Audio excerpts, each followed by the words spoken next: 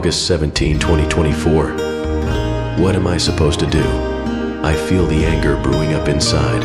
I feel the hatred for myself building once again. Why try? My head hurts, my body fights, the failures of my past ignites, the kindling that my emotions provide. My tears all but dried. There's nothing there, there's nothing here.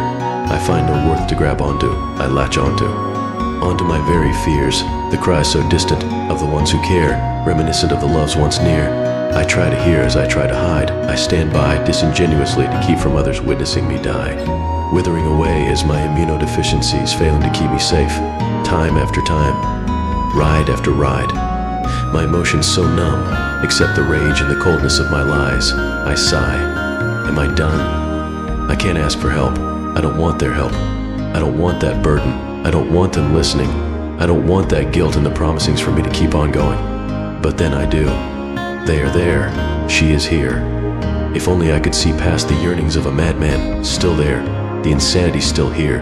They chipping away at what's left of a shell that is my body. So stiff and slow with each tick and talk the tremors growing old. I can't think as I blink I still write, to fulfill the ramblings of what's right, what's true, to leave a stamp in this world before I'm gone. Before I choose. When will it come?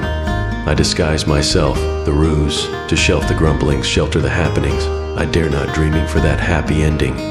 Even as her light, shining so bright, through the darkest of shadows, the darkest of evils, a sliver of the next moment, the present, the layers of the past and the future I try to not hold on to, but her essence.